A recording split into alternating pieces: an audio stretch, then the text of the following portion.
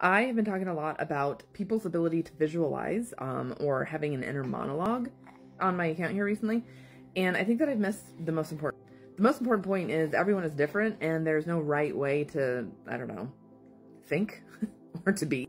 Some people visualize, some people hear things, they have an inner monologue.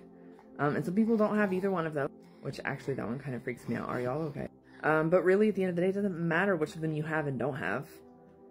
You can still tap into your guidance. You can meditate. You can see your past lives. You can do a past life regression.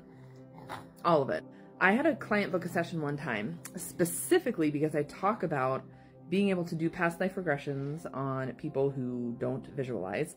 The number one trait, the number one thing that you need to be able to do is trust yourself. If you trust yourself, I can guide you to see your past lives.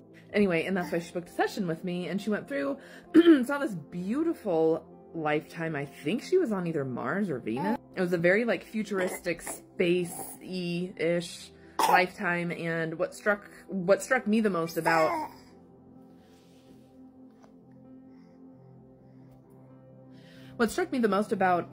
her regression was that she had very vivid details, particularly about the clothing that was worn on this planet. It was like this white, I don't know, spacesuit was the best way to describe it. But there were bright red shoes. Very detailed about these bright red, I don't know, sneaker type shoes. And I asked her after the session, I said, did you see those? Like, did you physically see yourself with red shoes on? And she said no. It was just a knowingness. She just knew that she had red shoes on. You can just feel the energy. You just know what it is that your higher self is trying to tell you.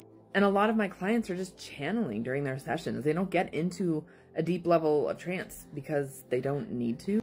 They just open up their bodies. They're a vessel for this energy and information to come through. If you can be open, if you can trust yourself to just repeat what it is that you are having the urge to say. It's not even seeing it. You don't have to trust what you're seeing. You just have to trust what you want to say. And that trips a lot of people up. A lot of people start to see these amazing past lives. Like you were, you know, they were a dragon, they were a fairy, they were in a castle, they were etc. And they're like, oh, little old me, I couldn't have done that. Surely this is wrong and this is my ego. Scratch all that. Just trust yourself. And if you trust yourself, it doesn't matter if you're seeing the things, if you're hearing the things, or if you just know the things. Just trust yourself.